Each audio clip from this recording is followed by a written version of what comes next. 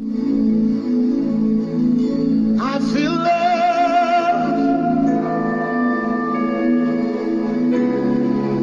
I feel your presence, oh, yeah. I feel love. Yeah. Feel your power, oh, yeah. I feel forgiven. Feel your presence, oh,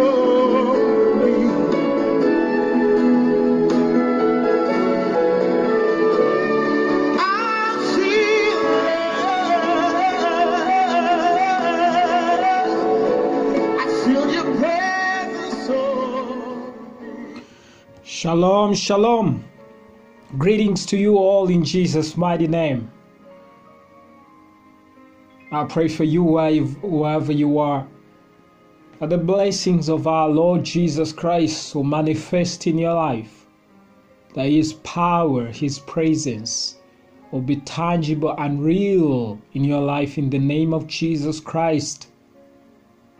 We thank the Father for such a beautiful day. He is the same yesterday, today, and forever. And as I always mention it, we are blessed today because our Father is in this day. Brothers and sisters, it is not hard. It is a matter of acknowledgement of what is there. And stop being futuristics and rather recognize what we have. And this doesn't have to take months or years or a long period of time. As I'm speaking to you right now, it is possible to acknowledge God, and you go deeper and deeper in His presence, which is there with you. You can choose to experience the presence of God with you and in you, or you ignore that presence and you will never feel or see or experience that presence because you just chose not to acknowledge it.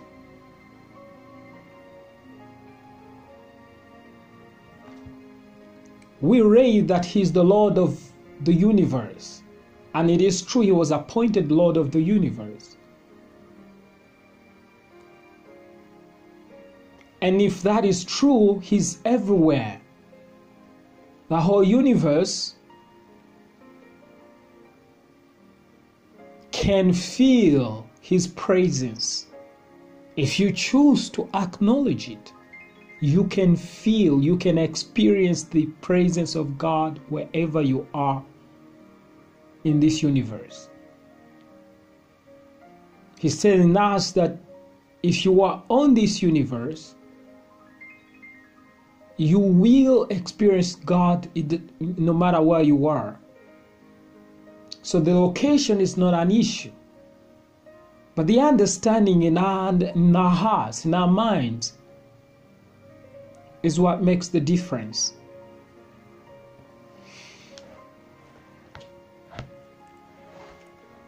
In Hebrews chapter 1 verse 3, the Bible tells us that who being the brightness of His glory and the express image of His person, and upholding all things by the word of His power, when He had by Himself purged our sins, sat down on the right hand of the Majesty on high.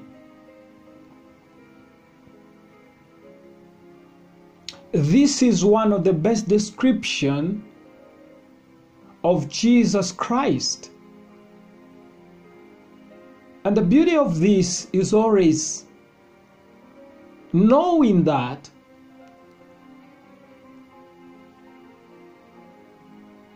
The Word became flesh. Christ came and united with us so that by His grace we may be lifted into what He is. So when He talks about the brightness of His glory, first of all, it is to describe who Christ is in relation with His Father.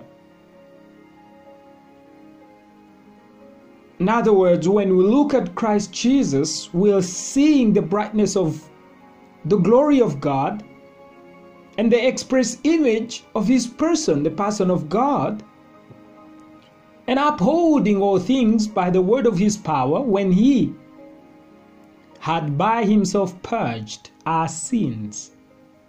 And since someone who purged our sins sat down on the right hand of the Majesty on high. So looking at Jesus Christ, this is exactly what we're seeing. But also, it reveals our true identity. For we are not anything out of Christ. If you know yourself out of Christ, that is an erroneous identity. That is the deception, of course, that men have been bound in for ages.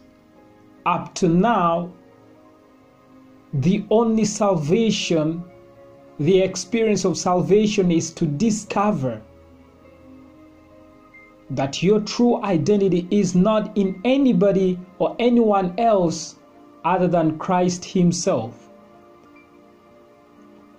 That discovering myself, my true identity, is to look at Jesus Christ, who is the brightness of His glory and the express image of His person. We're talking about God. The brightness of His glory and the express image of His person is Jesus Christ. And this is exactly our true image. If you want to know yourself, you will have to know Jesus Christ.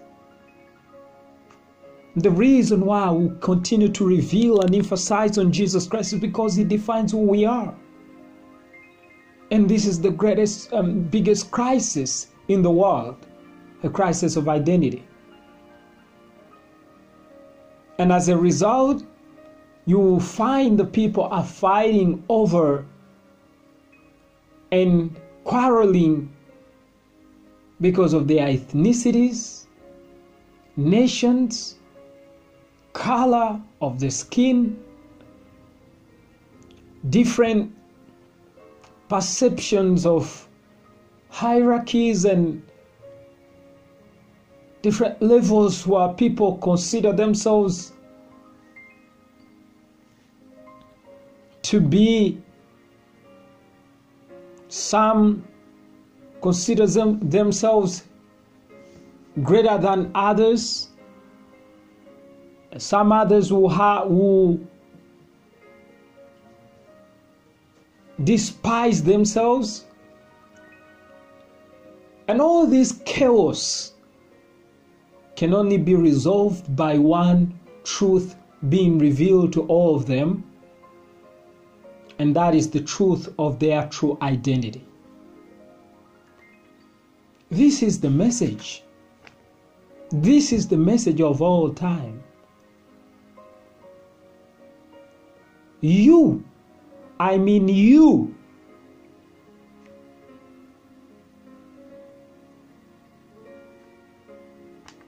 the true identity which all of us are supposed to recognize or acknowledge. It is the identity we find or see in Jesus Christ.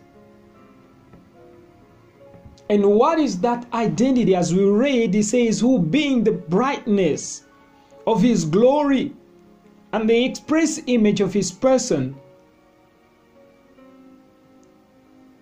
to the brightness of his glory.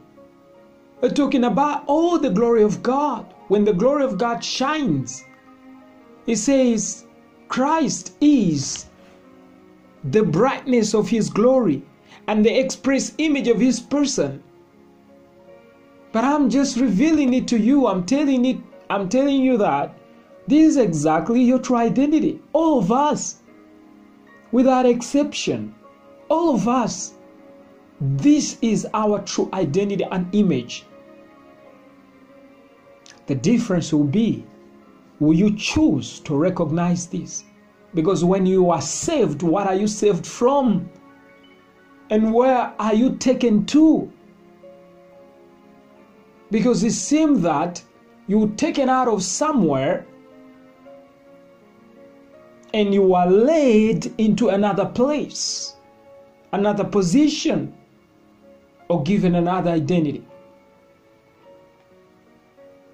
Once you are saved, once you are free, once you are changed, once you experience God or Christ, you shift from being whatever you thought you were before, and you become the brightness of his glory and the express image of his person. This is how far you go. Pause and think about it. That is who you are. And I'm emphasizing on this, that that's who you are, because that is what Christ is. And the gospel reveals two moves: the anabasis and the canabasis. The coming down of Christ, when he became flesh in the incarnation, and the ascension, when humanity was received in divinity. So in the incarnation, we see divinity being received in humanity. That means the Word became flesh.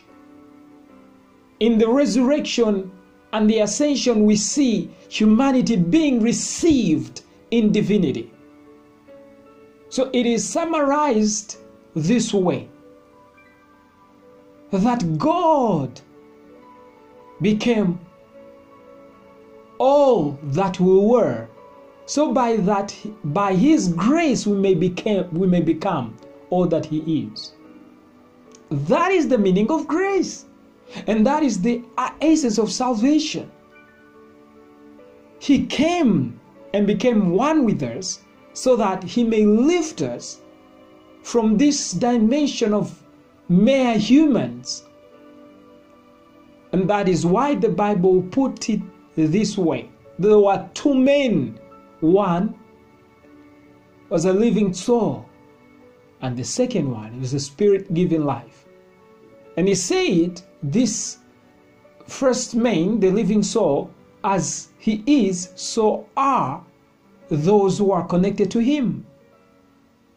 He was earthly, and those who are born or connected to him became earthly.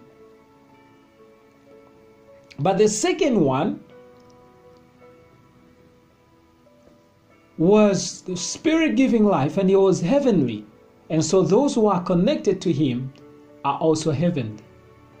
Now, we used to be in the first man who was earthly. But salvation moved us from being earthly or connected to the first man and connected us to the spirit-giving life, and it made us heavenly. This is the true meaning of salvation. So salvation is everything that man craves for. That man, it is the ultimate goal that everybody is actually seeking. This is what every human being is longing for, whether they know it or not. Salvation that was presented to us by Jesus Christ, our Lord. He's the Lord of the universe, the Lord of all men. Whether you know it or not, He is the Lord. Shalom, shalom.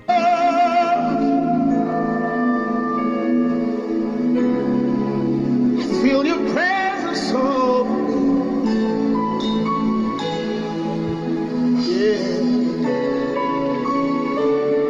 I feel